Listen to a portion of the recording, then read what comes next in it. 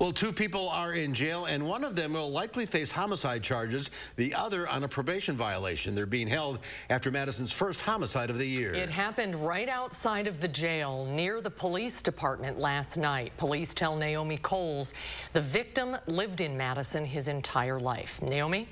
Police said today the victim was just leaving the jail when he was shot. When I asked if the victim had just been released as an inmate or why he was there, the chief said he didn't know. One family member was there when the shooting happened, which lines up with what a witness told us last night, saying they heard a woman screaming for someone to, quote, save her baby.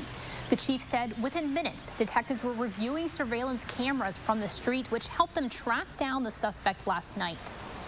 We believe that this was a premeditated and pre-planned targeted incident.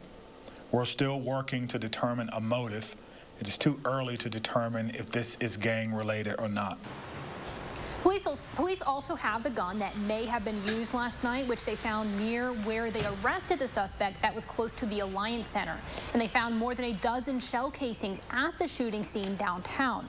The shooting happened by the city-county building, which houses hundreds of local government employees. Police increased security for them today and for the rest of this week, as it's left many of them on edge.